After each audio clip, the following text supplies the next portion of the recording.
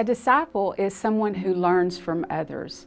A fully committed Christian disciple is one who must first have a personal relationship with Jesus. We are to model His lifestyle every day of our life. The world has to see Jesus in us. We cannot live for Jesus and live for the world.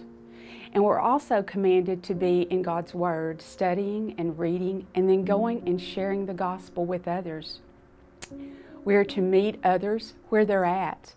Jesus went to the disciples and said, "Come follow me." So that's why we should go to others. In John 8:31, Jesus said, "If you hold to my teaching, you are really my disciple."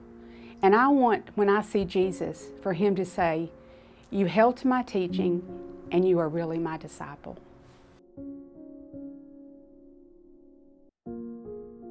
In the discipleship group that I'm in, 5 ladies came together a little over a year ago, and we made a commitment that we were going to read the lessons, we were going to study the chapters that went along with those lessons, and we were going to show up and we were going to discuss what we had read, what we learned. We had questions, we found answers. If we didn't know the answers, we searched for them. We have been a prayer group. We have prayed for our family, our co-workers, our friends, and we have come to see results of those prayers. And that's what discipleship groups are. It's sharing life together and seeing the fruits of what we do share with others.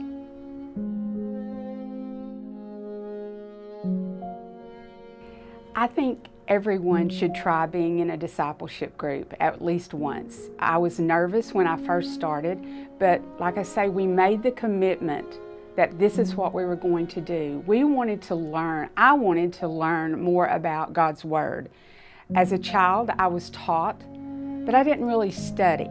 And in discipleship groups, you are really in there studying God's Word, and it's amazing what's in there. Those stories come to life, and we know that it was all to get us to where Jesus was coming to our life. And I just would encourage everyone to join a discipleship group and receive a blessing.